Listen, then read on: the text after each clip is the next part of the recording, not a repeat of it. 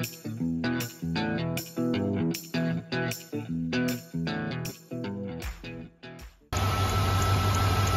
folks, Bob here. So I need to put some Freon in my Dakota. This should be the same principle on most cars, but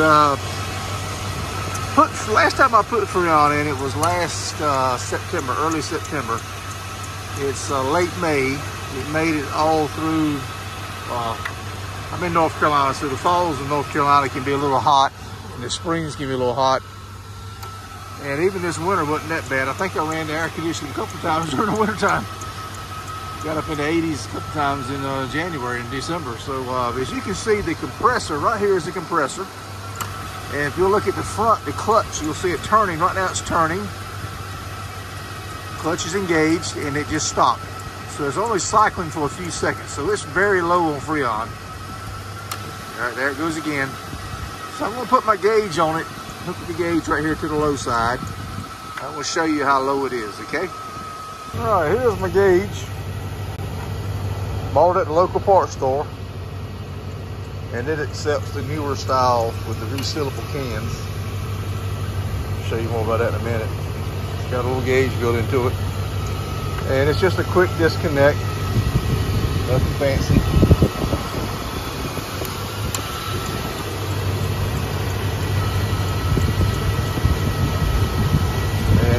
Dropping to the low side, so it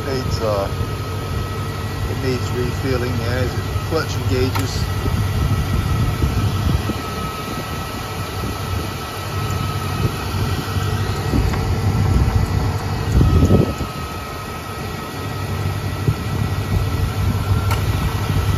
Alright, so it should hold that pretty steady, so that clutch should run all the time. So it says this is the resealable can, a little red dot in it, a little red bladder.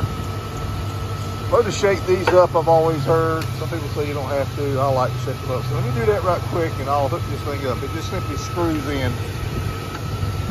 Be right back. All right, as you can see, I got the can screwed on. I don't like the way it went on. It went on a little crooked. Let's see what happens. I think I got a defective can or something.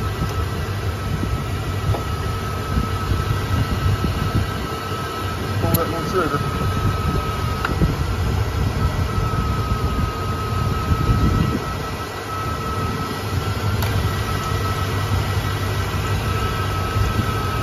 Feel the can getting a little bit cold. The pressure is definitely cycling longer.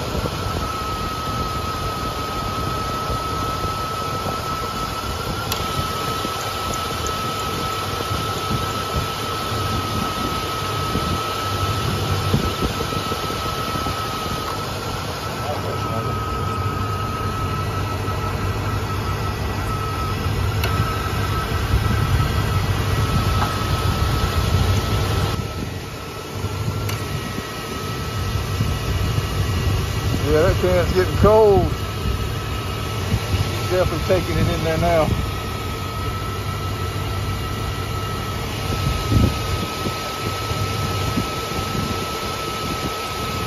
One can out to do it, I think. I'm gonna stop and get some more cans. Matter of fact, I may buy some off of Amazon. Get a case of them off Amazon.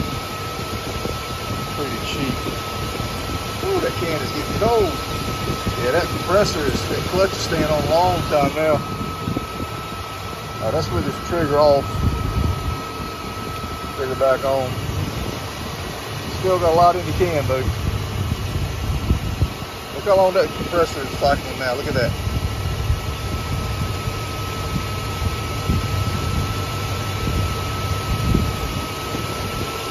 Yeah, I was got up in the mid 80s today, and now I'm driving home and wasn't blowing out very cold air.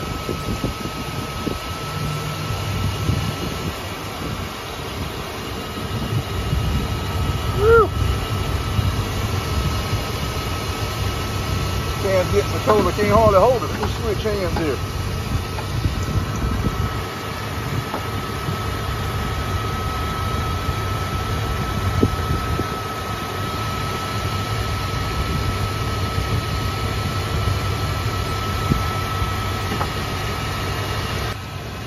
All right, I think we just about got the can empty. It feels awful light and it's starting to warm up. not as cold as it was, so we probably need to put another can in it. I don't have another can, so I gotta stop and get some more, or get some off Amazon. But that's, clutch has been on the entire time, probably 3 or 4 minutes now, so it's definitely got a lot more in it.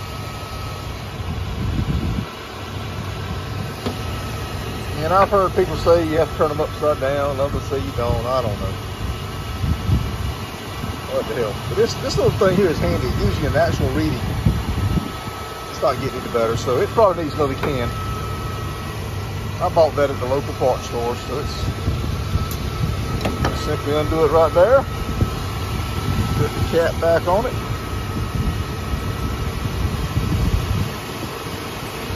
Always put the cap back on. There we go. A little hard to do with the left hand. I'm not left-handed. So I'll put this in the truck. I added a can of stop leak to it last summer, late summer, August, I guess it was. I put a can of Freon in it, leaked right back out 3 or 4 days. I did a leak detector that's coming up from the evaporator, which these coaters are kind of known for. Shop wanted, he couldn't quote me the exact price, it's somewhere between $800 to $1,500 labor. Wanted to go ahead and put a condenser on it too, and the hoses. And I said, good Lord. I said, let me try some stop leak first.